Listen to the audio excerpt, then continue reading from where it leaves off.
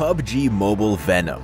The Last Dance is here. In this collaboration, you'll get to enjoy a bunch of fun gameplay, including Black Symbiote Clusters, the Black Symbiote Arm, and a Black Symbiote Warhorse. Let's check them out. From October 18th to November 10th, you'll encounter Black Symbiote Clusters in Erangel, Sanhok, Livik, and Miramar. Near them, you have a chance of picking up a Black Symbiote Arm or coming across a Black Symbiote Warhorse. They offer great advantages, giving you more options in matches. Let's start with the Black Symbiote Arm.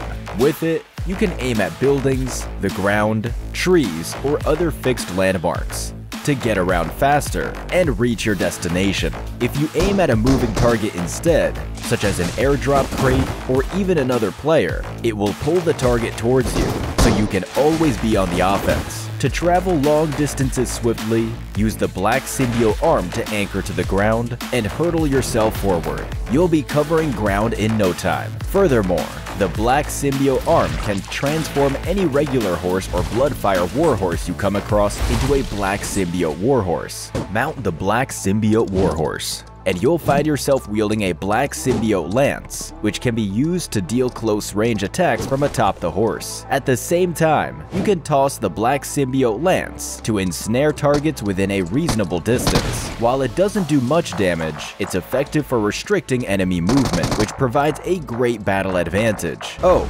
and during the collaboration, Venom himself will appear in-game by showing up prior to jumping. On top of that, follow the in-game collaboration themed event for a chance to get a Venom The Last Dance avatar, avatar frame, parachute, and home items. Join us in PUBG Mobile and check out the Venom The Last Dance collaboration with your teammates. Become the ultimate duo.